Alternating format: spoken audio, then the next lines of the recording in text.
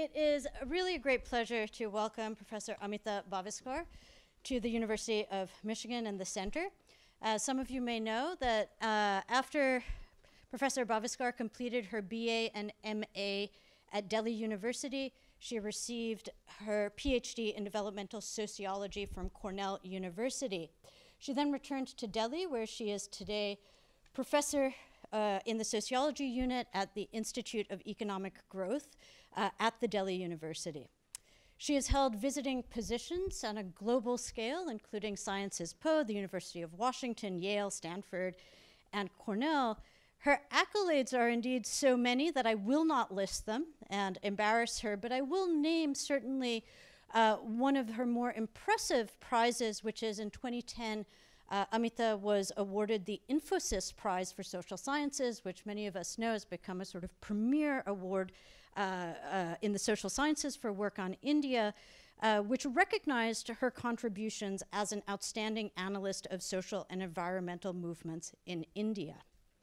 Those contributions, of course, as all of you would know, began with her first book, In the Belly of the River, Tribal Conflicts Over Development in the Narmada Valley, which was first published in 1995 and recently had its 8th imprint, something we could only hope for. Her work on water is also reflected in 2 edited volumes, the 2003 Waterlines, the Penguin Book of River Writings, and the 2007 Waterscapes, the Cultural Politics of a Natural Resource. She is also the co-author on a slightly different subject of untouchability in rural India, which points to the fact that Amita is such a wide-ranging scholar. If I were to point to just some of her more recent work, her 2008 edited volume, Contested Grounds, Essays on Nature, Culture, and Power, the 2011 volume she did with Raka Ray, Elite and Everyman, The Cultural Politics of the Indian Middle Classes, and her more recent 2016 volume, First Garden of the Republic, Nature on the President's Estate, on the Rashtrapati Bhavan. She is not only a wide-ranging scholar, she is a very generous one. She serves currently, I believe, on some 11 editorial boards. I don't know how she gets anything else done, including being a founding member of Conservation and Society, and she was co-editor of Contributions to Indian Sociology from 2007 to 2011, a board she still serves on. But really pointing to all of this contributions to the field really don't capture Amita's generosity. So to get a taste of that, you'll actually have to try and find her at our reception today, immediately following the talk upstairs on the 4th floor. I hope you'll get a chance to talk to her, and you'll get a sense, I suspect, of what I mean. Rarely have I met someone who's as accomplished and at the same time as unassuming as Amita Baviskar. Amita first came to Ann Arbor in, I think it was the 2001-2002 academic year, and has returned once in the interim to share her work. I couldn't be more pleased that she's with us today. I look forward to hearing more about her current research on the social life of industrial foods in India. Please welcome Professor Amita Baviskar. Thank you, Farina. You always give the most generous introductions, and well, anyway, thank you. It's a pleasure to be here and to see so many friendly faces, people I haven't met for a while, but also people I'm meeting for the first time. So thank you for coming. I'm really grateful to the Center for South Asian Studies for hosting me here for 6 weeks, especially to Farina as well as to Janelle Fossler, who made my visit so comfortable as well as just so rich in terms of allowing me to do what I wanted. And I'd also like to thank the University of Michigan for its many treasures, especially the wonderful library, something that I've been delighting in while I've been here, but also the many stimulating conversations that I've had with a number of you here in this room. So thank you for coming. My talk today is about Maggi noodles. And for those of you who don't know, Maggi is a brand of instant noodles introduced to India in the late 1980s by Nestle. And it's now not only a popular snack, but it's a favorite comfort food for an entire generation of young urban Indians. What is the secret of Maggie's success? And what does it tell us about taste and desire in a consumer society, in a consumer economy, in a deeply unequal society? At first glance, the fast rising consumption of such so-called industrial foods seems to be a familiar story about the commodification of diets by multinational corporations. However, I'm going to argue that the success of global capitalism isn't a foregone conclusion when it comes up against nationalist politics.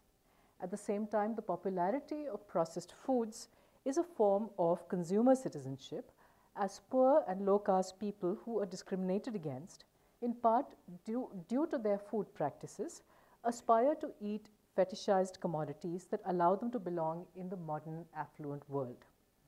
And for young people, instant noodles speak to their desire for agency and for fun, challenging power relations in the patriarchal family. So my talk today is part of a larger project on industrial foods and how they transform social relations and agrarian environments in India. And this is just my the first section of that larger project. So walking along Chhatra Marg, the main thoroughfare on the Delhi University campus one late afternoon in February 2010, I noticed that the usual roadside vendors of snacks such as peanuts and chaat and bhelpuri had new competition.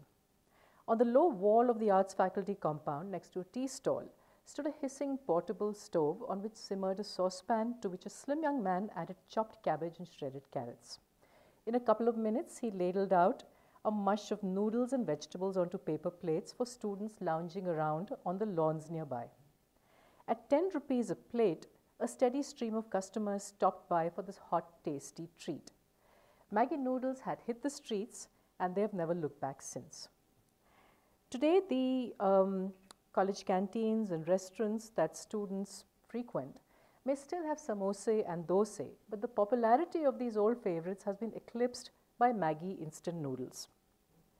Entire restaurants are now dedicated to variations on a Maggi theme, serving Maggi dosa, Maggi sandwiches, and Maggi milkshakes, heralding the efflorescence of a vibrant fusion cuisine. Talking to college students in cities as far apart as Guwahati, Chidambaram, and Allahabad, I've been struck by the number who declared that Maggi was their favorite food. Some said they couldn't go a day without eating Maggi. Maggi noodles are a key ingredient in a celebrated dish called the Siachen omelette, cooked by soldiers stationed 20,000 feet above sea level on the Siachen Glacier, along India's contested border with Pakistan, often described as the world's highest and coldest battlefield. The omelette is made out of powdered eggs stuffed with cooked Maggi noodles, two of the only foodstuffs that can survive at that Arctic altitude.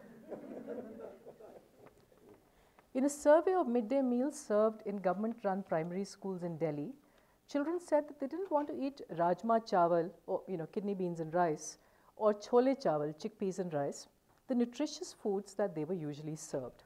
They wanted noodles. And elsewhere in India, a scenic lookout point on the road to the Himalayan hill resort of Mussoorie, known for decades as Sunset Point, has now been renamed Maggi Point, because now that's why one goes there to look at the sunset while eating Maggi. So over the last 20 years, unbranded noodles have become popular across the social spectrum in rural and urban India. Rickshaw pullers in a busy retail market in Delhi crowd around a chow mein cart, twirling strands of noodles slippery with oil, soy sauce, and vinegar around plastic forks, implements they'd never come across before. Migrant workers in construction sites in Bihar and in Odisha do the same. However, in urban bastis or squatter settlements and small rural towns, the demand for these generic dishes, that's chow mein, is often outstripped by Maggi, the instant noodles manufactured by Nestle. How does one explain the phenomenal fast-rising popularity of Maggi? How did a product that was virtually unknown to most Indians a generation ago become so popular across the country It's India's foremost food brand, taking the nation to 5th place in the world of instant noodles consumption. How did Maggi succeed in stimulating millions of Indians' appetites to such an extent that advertising experts proclaim it the 3rd staple of Indian food after wheat and rice? My friends and colleagues, upper middle class, middle-aged parents, are dismissive. What's there to explain, they say? Junk food is addictive. It's refined flour, fat, and sugar, and it's poisoning our kids.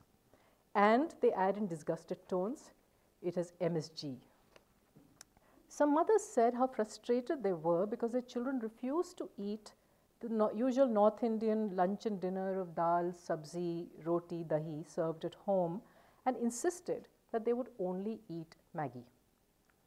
Parents' antagonism and anxieties around instant noodles are not misplaced, because along with sweetened beverages and chips, the consumption of instant noodles has been linked to the explosive growth of obesity, diabetes, and heart disease among children and adolescents in India. This epidemic of food-related excess seems even more grotesque in a country where the incidence of hunger and malnutrition rivals that in sub-Saharan Africa. Several commentators attribute the successful spread of Maggi not only to the product but to its producer. Writing about Papua New Guinea, where Maggi was introduced in the early 1980s at the same time as India, anthropologists Errington, Fujikura, and Gewurtz note that these convenient, inexpensive, and easy-to-like proletarian hunger killers are at the center of a global project pursued by Nestle and other giant food corporations to transform the poor into consumers, thereby realizing the potentially immense profits lurking in low-income yet aspiring markets. By making small units of consumer goods available at low prices to billions of poor people whose cumulative purchases add up to staggering sales figures, these firms strategically target what business analyst C.K. Prahalad has called the fortune at the bottom of the pyramid.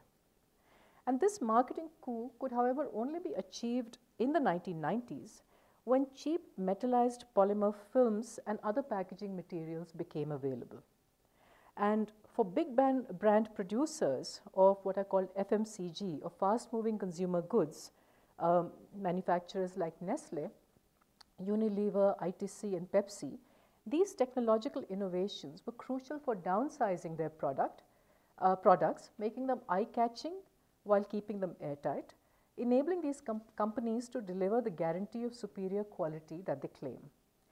In India, where most of these companies had already created extensive sales networks in rural and urban areas for products such as tea and soap and biscuits, the spread of tiny, shiny packets of corn chips, instant coffee, chewing tobacco, and other products was especially swift.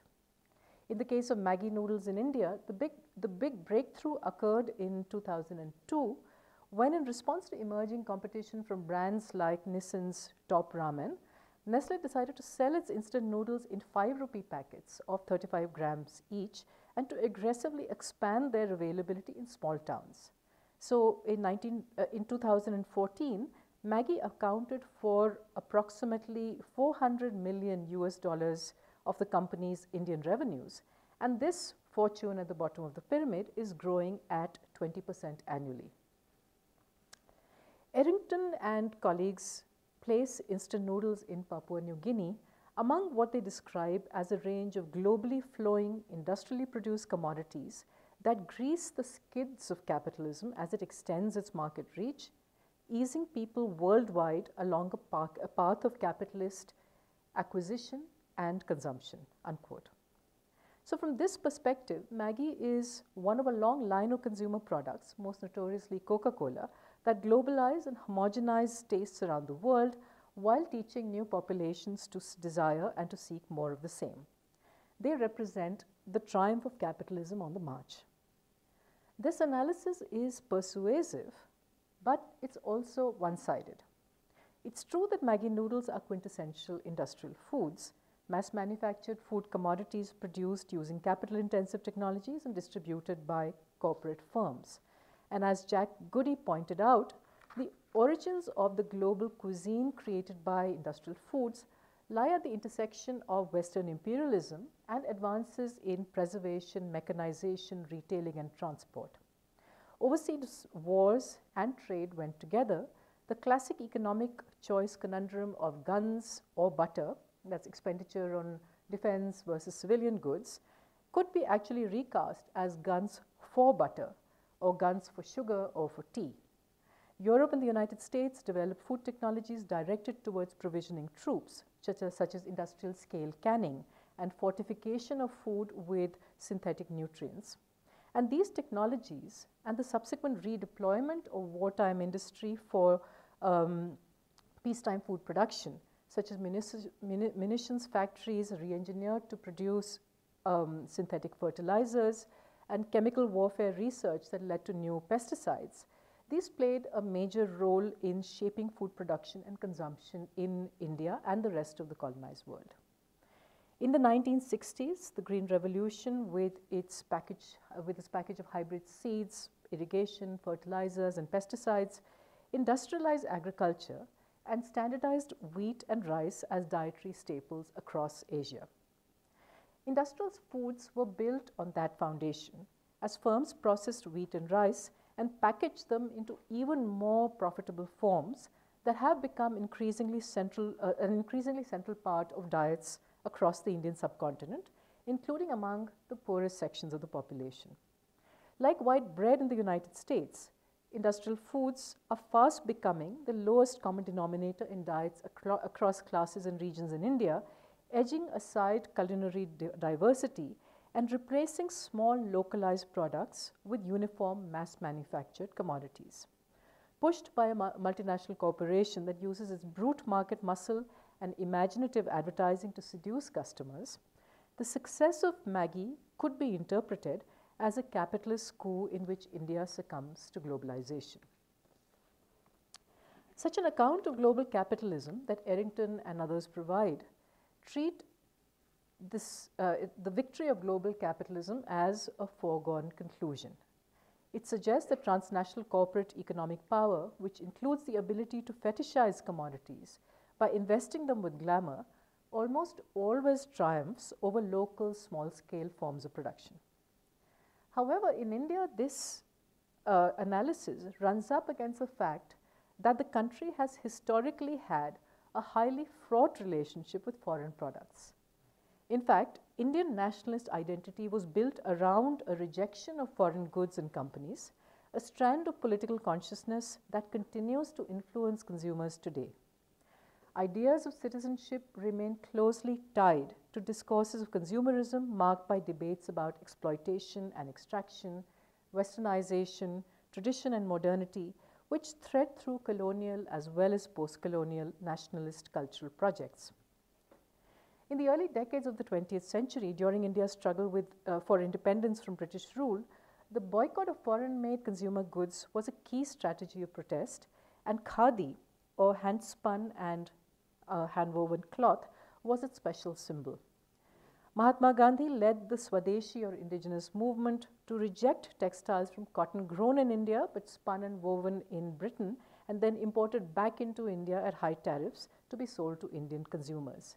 Instead of British-made cloth with unfair economic relations woven into its warp and weft, Gandhi encouraged the use of khadi, which supported a local economy of hundreds of thousands of skilled weavers. Wearing khadi became a mark of nationalist pride, as did a host of other consumer choices that regarded foreign things as alien and dangerous. After independence, the idea of indigenous production and consumption continued to be central to imagining the nation and its citizens during the 1950s all the way through the 1970s. Satish Deshpande describes how the state took the lead in promoting import substitution industrialization through Soviet-style 5-year plans with investment in capital-intensive infrastructure, dams, steel plants, nuclear reactors, and dedicated industrial towns like Bhilai, Bokaro, Rourkela, where the citizen was meant to be a producer patriot. Spending on consumer goods was strictly controlled through fiscal policies as well as a public ethos of austerity that frowned upon conspicuous consumption. This style of citizenship, however, also generated barely concealed cravings for foreign goods, aptly described by Kai Fries as cargo cults, where access to imported whiskey, jeans, chocolates, and other commodities became a mark of status and sophistication among the elite.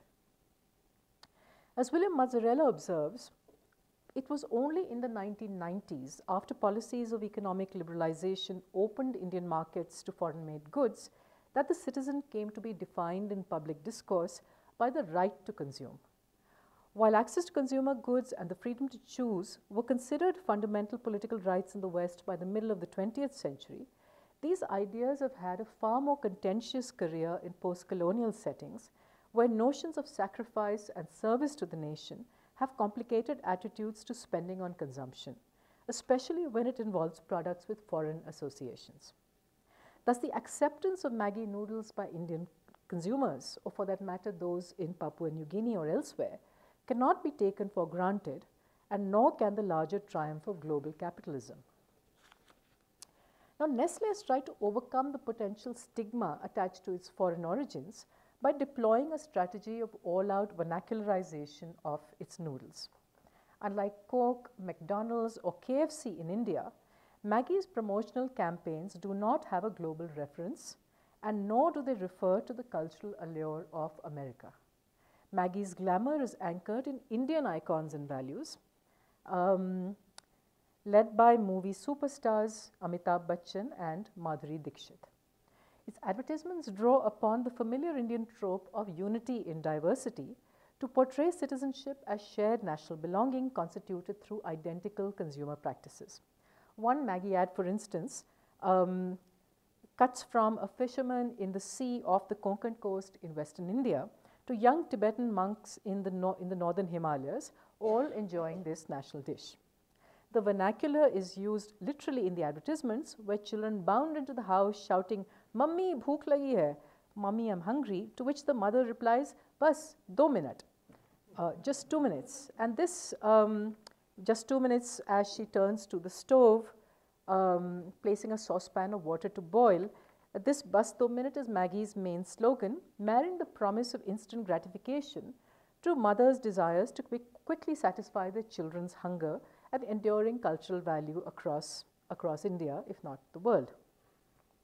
Rather audaciously, Nestle also depicts its noodles now as a way of transmitting family tradition, a bond between mother and daughter. So one ad shows a girl cooking Maggi while her mother watches, bristling with disapproval. But the mother's misgivings are soon replaced by a gratified smile when she sees that her daughter has cooked Maggi exactly the way that she does. So with this emphasis on this sociality around food, the bonding of families and friends, Nestle has taken an unfamiliar food and domesticated it so thoroughly that producers and consumers have begun blurring the boundaries between the global and the local, the new and the original, a set of tactics grounded in flexible ideologies of trust, comfort, and intimacy. Yet Maggi's claim to represent the nation remains tenuous and requires constant maintenance. A major identity crisis for the product occurred in May 2015 when state regulatory authorities reported that samples of the Tastemaker flavoring sachet contained MSG and were contaminated by excessive lead, which then led the Food Safety and Standards Authority of India to ban Maggi nationwide. To show its commitment to consumer safety, Nestle withdrew Maggi from 3.5 million outlets and burnt 37,000 tons of the noodles. After getting government clearance, Maggi was relaunched 5 months later, but it had lost a lot of ground. It was then that the yoga guru Baba Ramdev, who started a fast-growing packaged food, cosmetic, and medicine empire under the Patanjali Ayurved brand in 2006, launched his own natural noodles. Patanjali claims that its noodles are not only healthier and cheaper, they're also Swadeshi or indigenous. So, on the rather ironic battleground of instant noodles, Maggi's claim to national belonging now contends with Patanjali noodles' credentials of a more authentically Indian identity. This shows how the apparently inexorable ascendancy of a multinational food product is in fact a process marked by risks and reversals. Coming now to the issue of caste and class and the cultural meanings of noodles.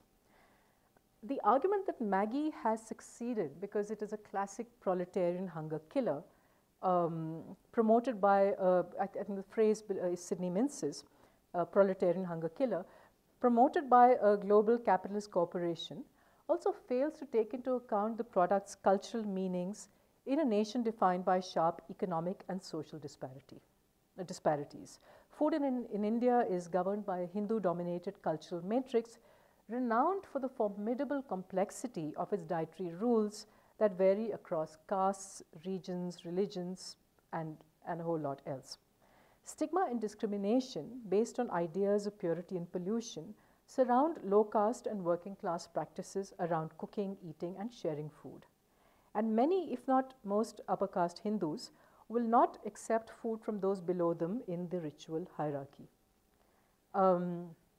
Until recently, even in the public sphere, caste discrimination was evident in the notorious two-glass system, where village chai shops would maintain a separate set of glasses for Dalits, so that upper caste patrons would not inadvertently come into contact with their so-called polluting touch and bodily fluids. Forced by birth into so-called polluting occupations such as dealing with human excreta and animal carcasses, Dalit cleaners are still given stale food and leftover scraps by their employers as part of their wages. Among the ways of keeping Dalits apart and below is to look down on what they eat, especially by condemning their consumption of particular meats and animal parts. Forced by poverty to eat beef and pork, meats tabooed to twice-born Hindus and Muslims respectively, and here I'm glossing over a lot of regional variations in these practices in the northeast or in Kerala and so on. But forced by poverty to eat beef and pork and then reviled for doing so, many Dalits respond to their stigmatization by censoring themselves when talking about what they eat. So for instance, most of my informants from the Dhobi and Khatik, both scheduled castes in Gopalpur Basti in North Delhi, were wary and only mentioned meat eating after some time after they had warmed up to me. So when asked about their favorite foods, informants would tactfully observe, well, you know, every tongue likes a different taste, and then they would turn away from the subject. And several speakers first named only vegetarian dishes, and I discovered how selective they had initially been when they spoke more freely later and described relishing fried pork and beef kebabs. And when I asked if I could taste some, they were usually taken aback and protested, no, you won't like it. This food isn't for people like you, a comment that underlined their sense of distance from my upper class and presumed upper caste identity. Some Dhobi informants who considered themselves cleaner than other Dalit castes said they only ate chicken and fish, animal products acceptable to almost all communities other than the traditionally vegetarian upper caste Brahmins and Banyas. So even though in some parts of India Dalit groups have mobilized to challenge casteism by inverting symbols of stigma, organizing beef festivals in Jawaharlal Nehru University and the University of Hyderabad, documenting and celebrating Dalit foodways, for many Dalits living in mixed neighborhoods, being discreet about what they eat has been essential for fitting into dominant society. The route to respectability and upward mobility has meant leaving behind customary cuisines with their painful memories of poverty and humiliation. The cultural politics of food have become even more vicious since 2014, when the Bharatiya Janata Party, a Hindu supremacist political formation, came into power at the center. State authority is now being used for campaigns aimed at imposing Brahminical values such as vegetarianism. Thus, eggs have been struck off the menu of school nutrition programs in the BJP-ruled state of Madhya Pradesh. In North India, the main offensive of BJP-affiliated groups has targeted Muslims for allegedly eating beef.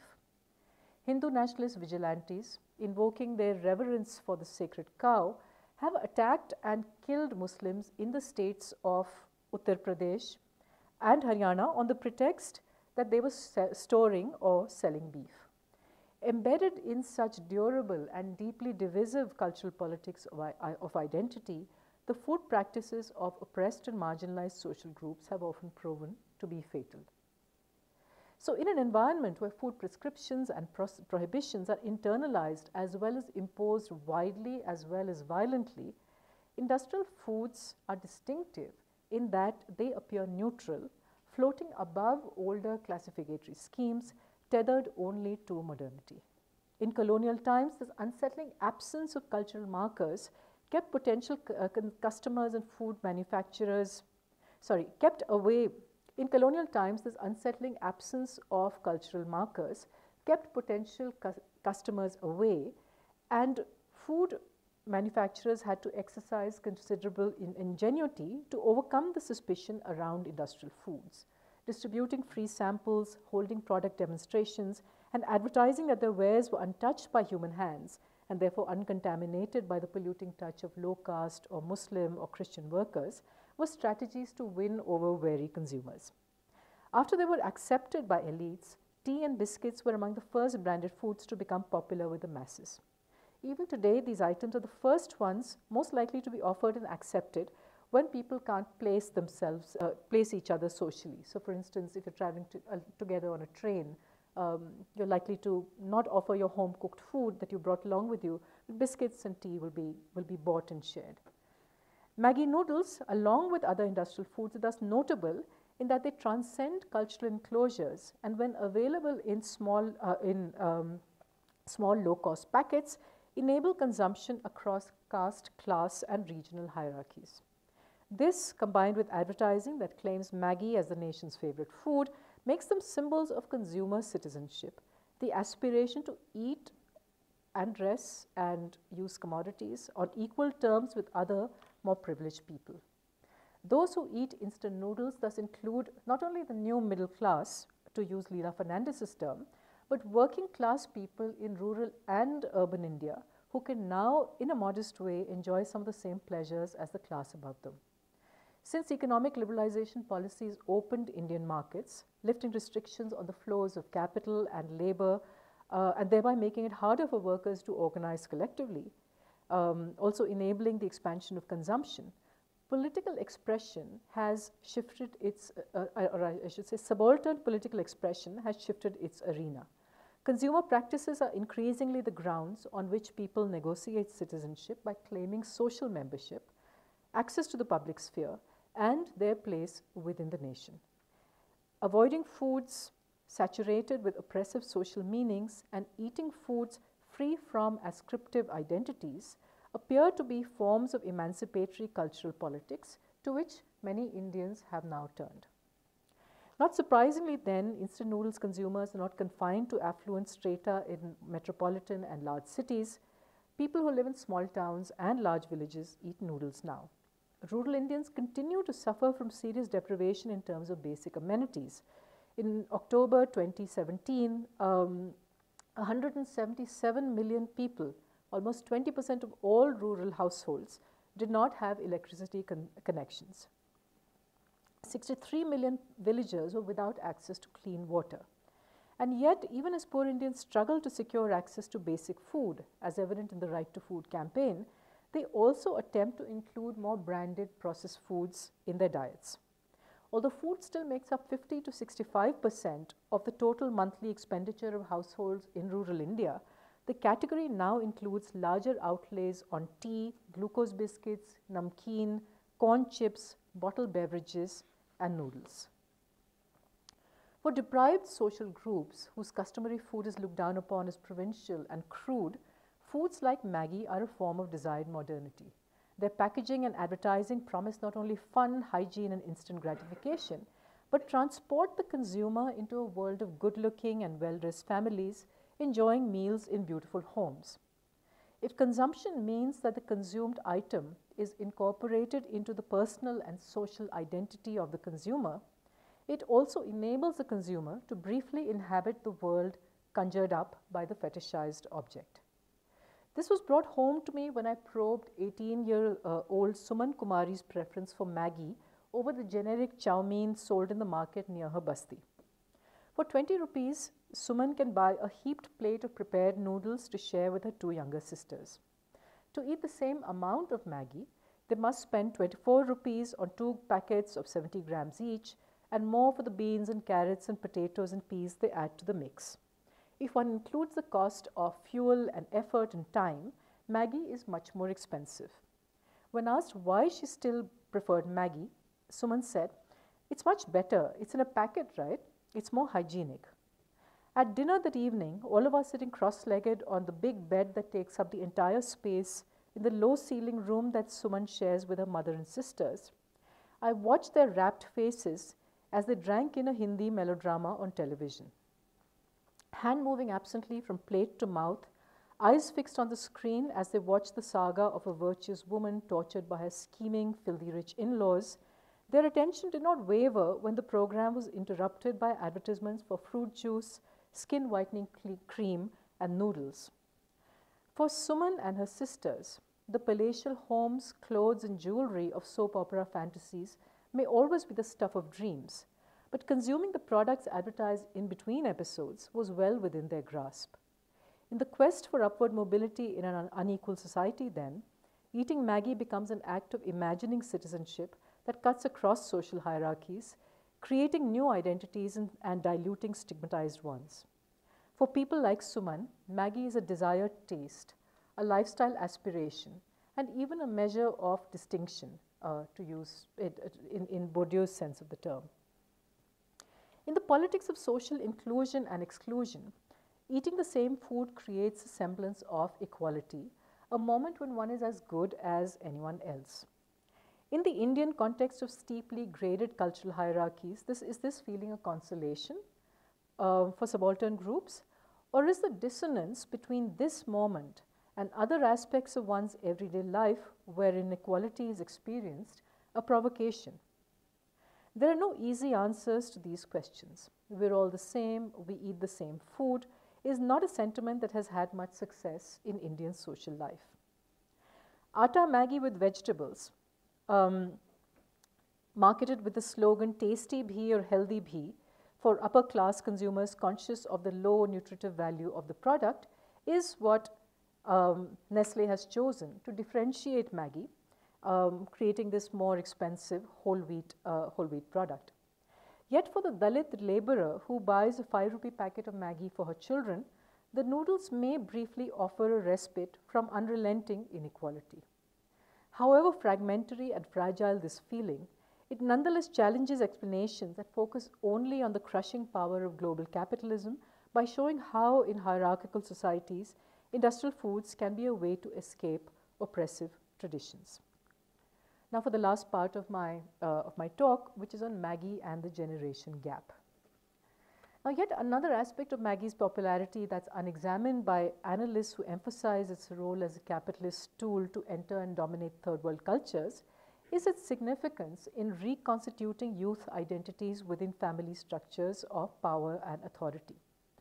The overwhelming majority of Maggi consumers in India are children, adolescents, and young adults. And from the point of view of consumer goods manufacturers, capturing this demographic slice of India is crucial. As market analyst Rama Bijapurkar points out, about 7 out of 10 households in India have a liberalization child who acts as a change agent in that household. Children are not just a very attractive niche market opportunity, but are also critical to the mainstream. That's to say that young people influence the entire household's consumer choices. However, while they deliver their families at the doors of capitalist firms, young consumers also find that Maggi enables them to exercise their agency in distinct ways. Almost all my informants mention that they cook with Maggi, adding their own ingredients to the basic noodles and masala tastemaker supplied in the package. A graduate student from Nagaland in Northeast India staying in Delhi embellishes the dish with smoked pork brought from home. College students living in cramped hostels with rudimentary kitchens spoon cheese powder and beaten eggs into the broth. A young banker living away from home described how, tired of eating takeout, he would painstakingly cut beans and carrots into tiny pieces to add to his Maggi dinner. Many people pointed out that you can do a lot with Maggi if you're creative, laughing as they swapped stories of the unlikely combinations they have invented. An adolescent recalled that at her boarding school, the entire dormitory of students would partake of communal feasts of midnight Maggie cooked in a large plastic bucket with water boiled by using an immersion rod meant for heating water for baths. Now, in the minds of these narrators, these stories signify their ability to personalize Maggie with their ingenuity and skill, the very essence of cooking. Yet most of them would be hard-pressed to cook the basic dishes of an Indian meal. Many of them shrugged and looked sheepish when asked if they could make rice or dal or vegetables. Some didn't have access to kitchens. Those who did said that they didn't know how. While this is typical for young men who are traditionally not expected to learn how to cook, it's increasingly true also of young women whose parents direct their daughters' energies towards studying for professional careers. Several men and women living in shared accommodations employed cooks to prepare food at home, but still made Maggie meals for themselves. As one of them said, it's not like potato chips where you just tear open the packet and eat. You can do things to Maggie, add what you like. Given that they belong to the category of ready-to-eat processed foods, this then is the paradox, that the popularity of Maggie instant noodles is partly based on the fact that it encourages its consumers to be cooks. Since 2008, 25 years after Maggie launched in India, the write-in campaign about Me and Mera Maggie, which invites stories from Maggie eaters about how they modify the dish, engages with this dimension of consumer citizenship, that is, the satisfaction of exercising one's agency. Young people do not merely choose the product, but invest some thought and labor into transforming it into a personalized creation. However limited these choices, for those making them, they signify the autonomy and independence of being able to prepare a hot meal for themselves. While other cooking is regarded as difficult, boring, and hard to learn, Maggie's easy add-ons seem fun to do. Fun is a word that came up often in people's description of Maggie. And that's another aspect of consumption that's hard to fit into a critique of capitalist consumerism without taking recourse to the dismissive notion of false consciousness. Even as their parents condemned Maggie as junk food, most of the upper middle class adolescents and young adults I interviewed shrugged off these concerns with some version of, yeah, but Maggie is fun. But when asked why, several just giggled, but Sudha said, junk food hai na, isliye. It's fun because it's junk food, suggesting that pleasure also lies in transgression, in knowingly eating something that's bad for you, to enjoy only without overthinking it. Others ascribed the pleasure of Maggie to the sensual, sentimental associations, the mouthfeel of the noodles, that soft, curly form that you suck in, and the distinctive flavor of the masala taste maker that converts white flour, oil, sugar, and assorted chemical additives into a veritable sensorium. For Indian students abroad, 25 to 35-year-olds, Maggie is the stuff of nostalgia and longing, a cultural memory from which they're exiled unless they carry packets of the stuff in their suitcases or pay premium price at Indian grocery stores. For them, Maggie is a beloved comfort food, a taste they share with a youthful community of millions, a cultural good that consolidates and affirms their identity as young Indians. The consumption of commodities like instant noodles marks a decisive shift in the demographics of power. It creates and affirms a youth identity within households and in the public sphere, spaces hitherto dominated by older male patriarchs. If one thought that noodles couldn't possibly be consequential in such social change, one has to only recall Jitendra Chattar, the Khap Panchayat or traditional caste council leader from Jind in Haryana, who blamed noodles for hormonal imbalances in young men that caused them to become sexually violent. The widespread derision with which this comment was greeted showed how thoroughly noodles have become incorporated into local diets. Old men may express a fear of foreign foods, and frustration at rebellious youth who no longer listen to their elders. But for the younger generation, noodles are here to stay, their strands binding them together as autonomous, agentive consumer citizens. The career of instant noodles demonstrates that food is not only about securing biological nutrition, but about cultural desires shaped by the politics of capitalism, nationalism, caste, and age. Even as right to food activists strive to accommodate the diversity of Indian foodways, promoting millets to end the monopoly of wheat and rice, for instance, they confront the challenge of a generational shift in what is considered good to eat, as young people move away from local, more nutritious diets to branded industrial foods of low nutritional value, junk foods. For young people, their consumption defines an identity that proclaims their independence, displaying themselves as people who can cook and have fun. At the same time, for poor people stigmatized by caste, religion, and rurality, eating processed food signifies participation in a desired modern lifestyle of being as good as anyone else. So these foods play an important part claiming social belonging and equality. While the increasing incorporation of industrial foods into Indian diets is an index of the presence and power of specific forms of capitalism, it's also been an opportunity for specific social groups to shape the substance of citizenship for themselves. This consumer citizenship, however contradictory and constrained by capitalist relations, reflects some of the changing contours of social inequality and aspirations in India, the questioning of hierarchies of caste and age, and the constitution of pleasures, large and small. And Maggi noodles are a useful device for understanding how industrial foods transform the simmering broth of social relations that's India's contemporary cultural landscape. Thank you.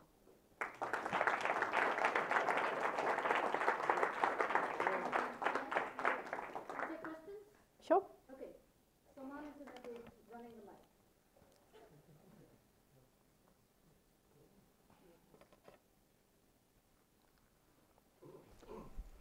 Thanks. Thank you, Amita. I was wondering, when did you conduct the study? The reason I ask is, isn't another trend that we see is the foodie culture. So with a lot of young people becoming very interested in local, organic, and I'm wondering how Maggi has positioned itself in that market. So you do have, an example of Atta Maggi and, slightly healthier Maggi, but hasn't this sort of more organic, local foodways sort of made this story a story that's maybe a little dated? I don't know, I'm asking. Yeah. As you know, as you should know, because the very first, very kacha version of this paper was presented at a conference that you had organized on the long 20th century in India. So this paper has traveled a long way. But the group that I'm talking about that has this strong relationship with Maggi is different from the foodies. Foodies look down with disdain on Maggi, even though they might actually be eating Maggi, every now and then because, you need a quick meal in a hurry. But in India, there are kinds and kinds of foodies because there's a cosmopolitan foodie which is all about, learning about different kinds of French cheeses and wines and, their aspirations for a certain kind of cultural mastery is all to do with foreign cuisines, especially Western foods. There are other foodies who are into exploring the regional diversity of India, and I think those are the kind that you're talking about. They are, mind you, not always coterminous with those who are into health foods, because there'll be many people who will say, oh, have you eaten Chettinad cuisine or Syrian Christian food or this, that, and the other? And what's interesting is that a lot of those people are also major meat aficionados. That Indian regional food appreciation is often very carnivorous. This is just a sort of passing observation. Whereas the people who are discovering quote-unquote peasant foods, millets, and so on, are a very small and elite fragment. They're often people who are able to invest, who are able to command the resources that will allow them to buy foods which are quite laborious to prepare, because they have domestic workers, or because they can, go to Fab India and buy some, semi-processed version of ragi or something else. the burgeoning organic and very expensive organic fresh produce that's now available either online or in some big Indian cities caters to that extremely elite fraction. These are the people, these are the kinds of, I know a number of people like that, and they're the kind who would not allow Maggie into their house at all. Yeah. So that is one section, and I think this move for elites to rediscover, older forms of cuisine, especially elaborate traditional food, is not confined to India. It's happened in other places as well. There's a lot of fetishization that's happening there. Within that, there's an even smaller subsection that is concerned about the larger environmental politics of what they consume. And those are the sorts of people who might buy a book like the 2 volumes of recipes of traditional foods that have been published by the Center for Science and Environment. So there are all of these little pockets of things, but when one looks at the numbers, I would suspect that the kind of people that you asked about are still perhaps only still in the tens of thousands or perhaps hundreds of thousands maybe. But with Maggie, we're talking about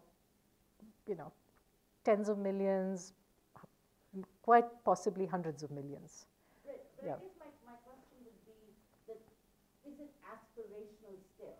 So Maggie at a certain point was aspirational, that it marked your class status, you were consuming modernity. But when that elite has turned its back against it, then is it aspirational still, or is it now utilitarian? That it is much easier to, cook Maggie than it is to make ragi or... Yeah. For the people who would have traditionally eaten ragi as their staple, Maggie for many of them is still aspirational, because it's still not something that they can eat every day. So what most of my research has been, has been conducted with 2 different groups of informants. One, young adults, adolescents who are, college going or young professionals. And these are people who are reasonably well-to-do. They've grown up with Maggie. And the other are people in this basti in North Delhi, for whom Maggie is something that they've come to recently. And it's still something that they can't eat on a, eat every day. So for them, Maggie isn't the kind of comfort food that it has become for the other group. Yeah. So it's aspirational for one group, but not for the other. Yeah, Matt. Oh. I had a quick question, Amita. You showed one slide where you showed the different flavors of Maggie, and through the years, Nestle has tried to introduce other flavors which have flopped spectacularly. So what did you learn about taste from your informants, and what is it about masala Maggie which makes it so desirable while all the other flavors fail? Yeah, well, Maggie, I think first entered the market with at least 2 flavors. There was chicken and there was masala.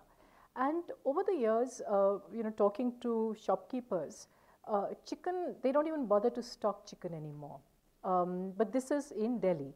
In the Northeast, the chicken flavored Maggie does very well, but in fact has to compete quite strongly with the pork flavored, what's the name of this noodle? It's manufactured, YY, manufactured in Nepal, which is very popular in the Northeast. So they prefer, they're not that fond of the masala taste. I don't know, I don't know what the magic of the masala taste maker is, but it clearly is something that, grows on people over time, because for them, I suppose it's a bit like Coke. Nothing quite tastes like that.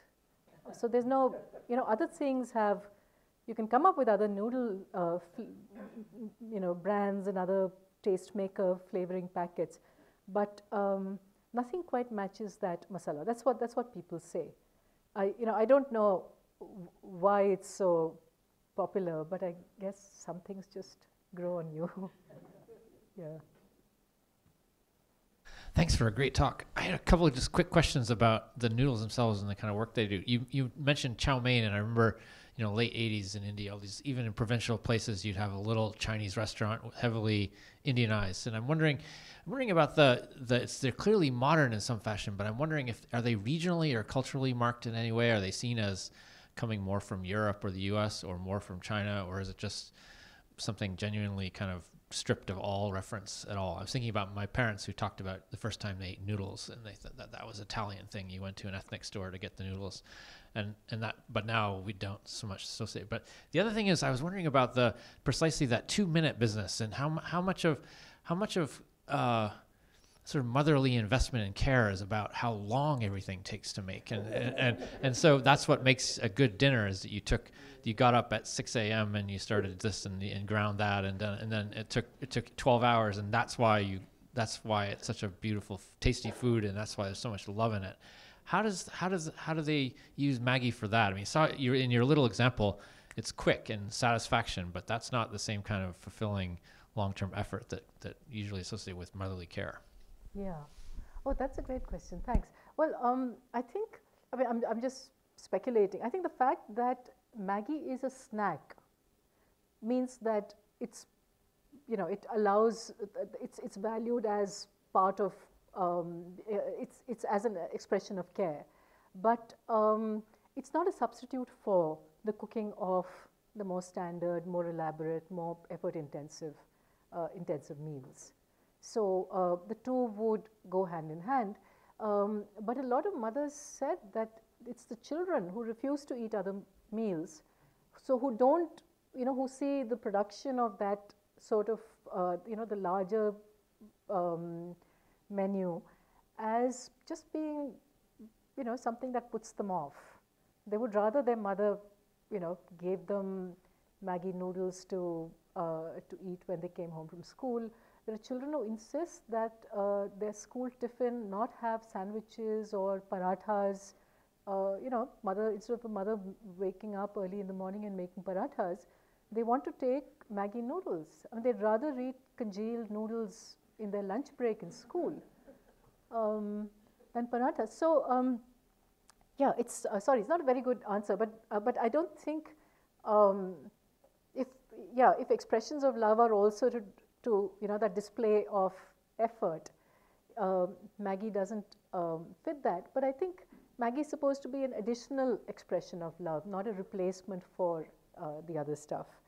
The chow mein is still marked, you're right, as Chinese, and the name is Chinese. Maggi is not.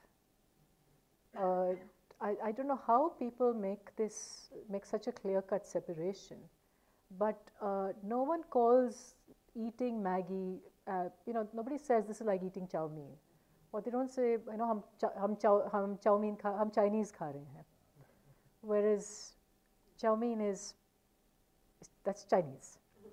Yeah. And I think this is something that perhaps Nestle did quite deliberately, because they don't sell noodles, in their Western market. Maggi is actually a flavoring sauce, and these are stock cubes called Maggi in the European markets. It's only in South Asia that they sell Maggi as noodles, but I don't know. I have to think more about why they chose to do one or the other. I mean, I'm arguing that it's because they wanted the product to seem familiar and, indigenized. But they might be, I should talk more and find out about these. Thanks. Yes.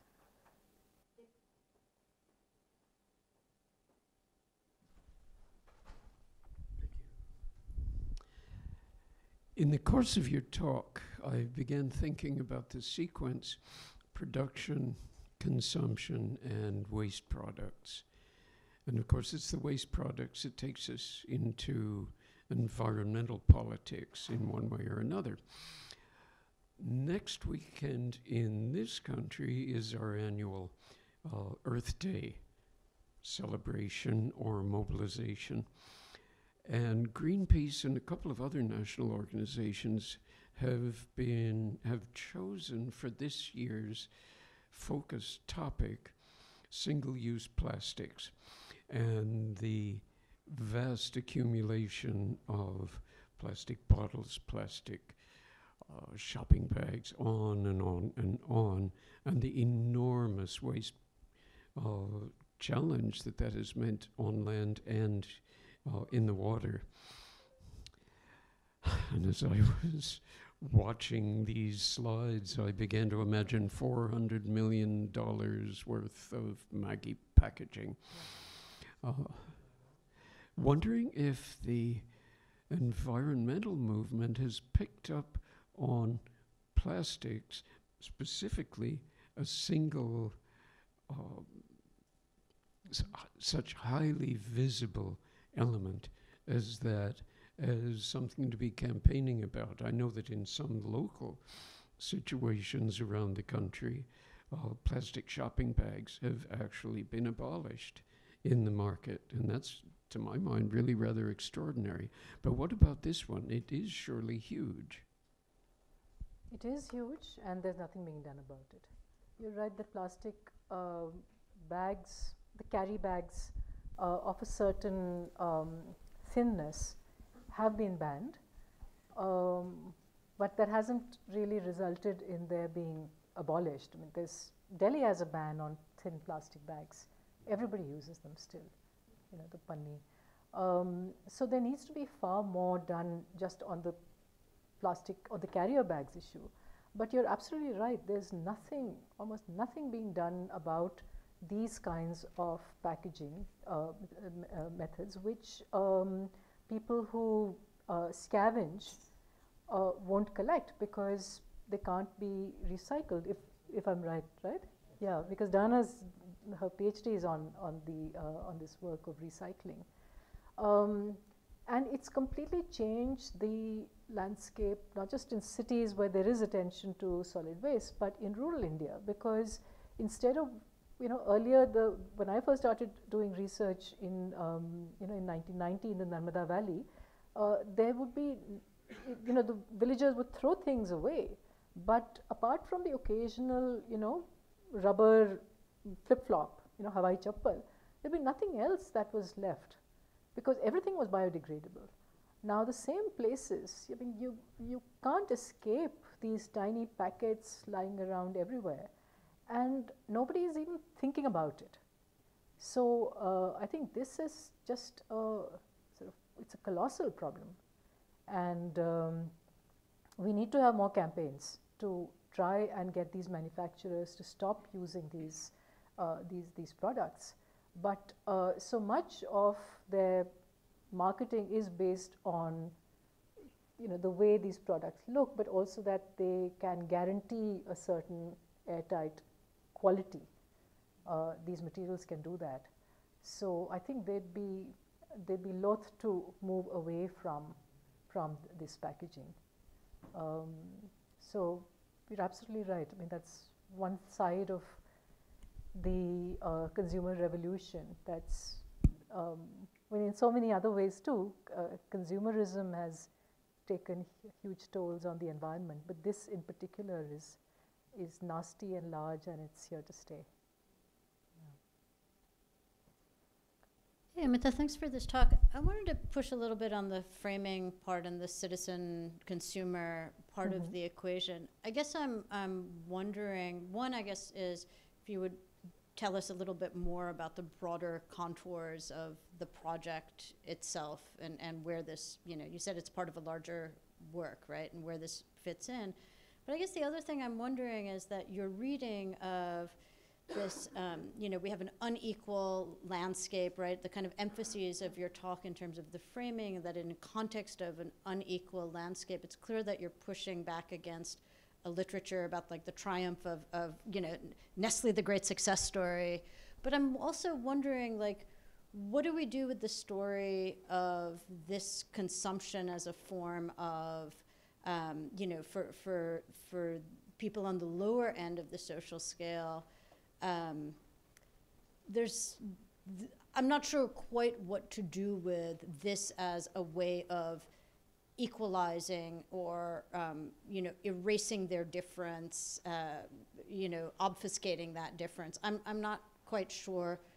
Kind of, I want to take that argument to the next step in the argument, and I'm not sure what that next step is for you, I guess. Does that make sense as a... Okay, well, we try and... sorry, it's not it's a little inchoate. No, but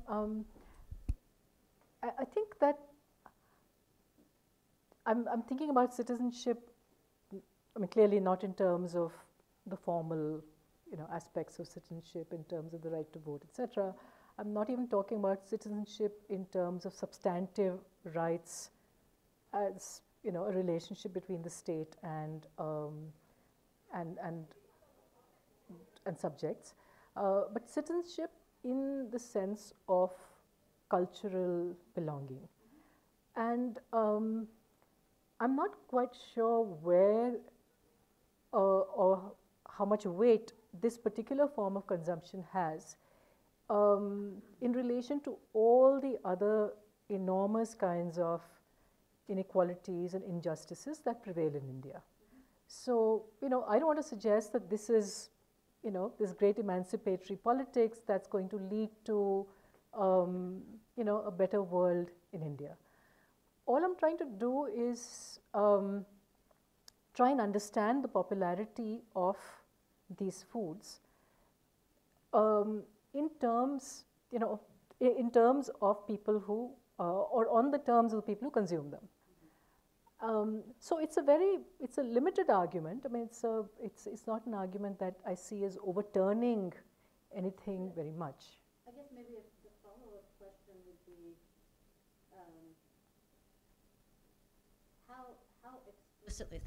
how explicitly are they articulating the language of citizenship and belonging, right? And how much of that is the analytic interpretation of what's happening? Because, right, I mean, could you... Yeah, right.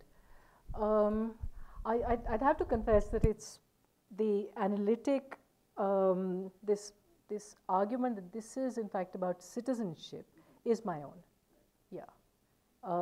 No one explicitly said to me that, we feel that we belong, to the nation. But people did say things like, these products are good because, this is about living well, and these are, I think, things which are hard to catch in ways which are explicitly articulated. Yeah. I'm interested in the texture of how you get, what's getting you to that point, and that's interesting too. Yeah, I think I have to try better to convey why I think this is, these matter as forms of cultural belonging, because the literature, say, coming from the marketing side, is in fact all about these are aspirations, and these are aspirations about just consumption, about the good life. But I'm actually trying to argue that in fact there's more going on both on the side of the manufacturer, the kinds of arguments that Nestle is using in order to sell their products. It's not just about the good life, it's about loving your children, it's about shared belonging in a nation that has the Himalayas and the the Indian Ocean together. It's about all of those things, and I'm hoping to show that all of those are also that there's a swirl of larger associations and sentiments around Maggi and other industrial foods of that kind that is more than about just the good life. So it's an argument out there. So yeah. Thanks, Amita. This was really very engaging and rich. And I just wanted to ask you, how do you see the story of Maggi, and as you frame it, between consumption, nationalist anxieties and global capitalism, as similar to and or different from how the Sydney Mintz's account of how sugar became aspirational for the English working classes and blurred certain boundaries of hierarchy and taste. That's one. And just second, speaking of the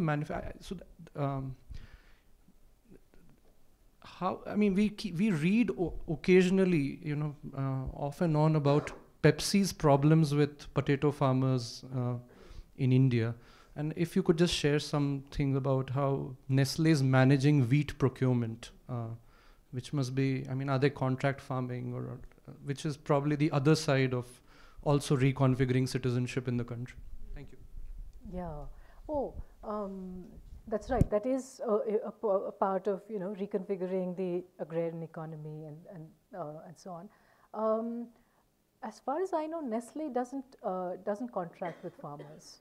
They're buying wheat, in the open market. Yeah.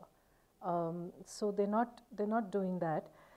Your first question about Mintz's argument and about the place of sugar in the emergence of a working class in Europe is, I think, it's a larger argument that holds for a number of commodities. The argument that these are proletarian hunger killers, cheap, mass-manufactured sources of basically energy that allow workers to work, but then also provide a break to the industrial working day, where you have sugar in your tea and so the claim to a consumption habit, right? Like similarly to the Indian housewife, the English working woman was making these. Now we will also have sugar with our tea. So the cultural side is also there in Mintz's argument. Yeah. No, it is. Mintz is in fact wonderful because he manages to deal with all of it, from the political economy, and the relations of social relations in terms of the cultural politics as well. I can't actually answer your question satisfactorily, I'm afraid. I need to think much more about it. Part of the problem with this paper, and I'm conscious about it, is that Maggie is a narrative device. I'm using Maggie to talk about industrial foods, but at the same time, I spend a lot of time on Maggie. So just because I think it's, it's fun.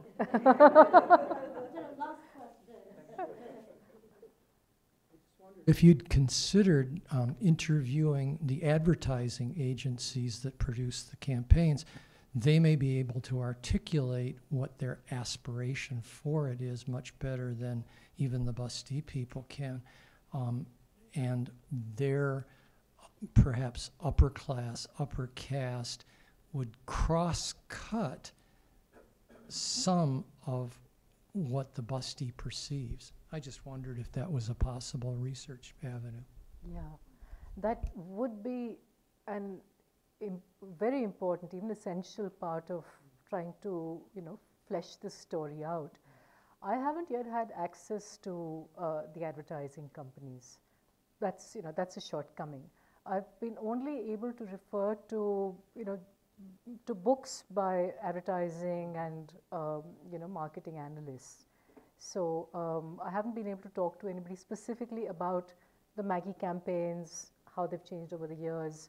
But it's a crucial part of how the story is organized. So thanks. Yeah. I'm going to say thank you, Amita, for our final lecture of the year. Thank you.